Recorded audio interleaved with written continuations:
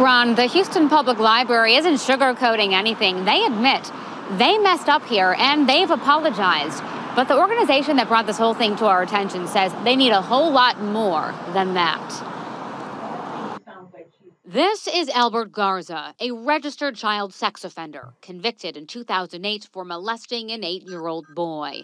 This is also him, Tatiana Malanina, his drag queen alter ego.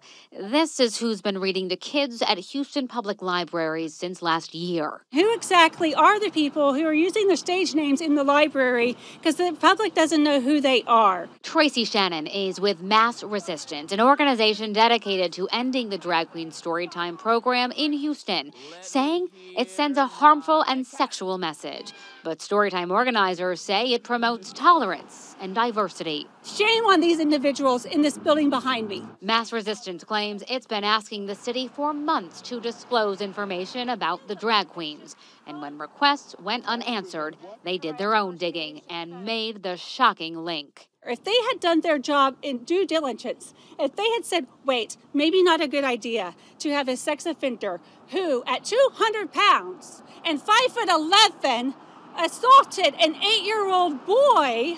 A statement from the Houston Public Library says, in part, we failed to complete a background check as required by our own guidelines. We deeply regret this oversight. No participant is ever alone with children. We are here today upset and concerned. But protesters want more than apologies. They want heads to roll. Most parents would not allow that individual to sit in this library, sashay in, and be held up as a role model to our children.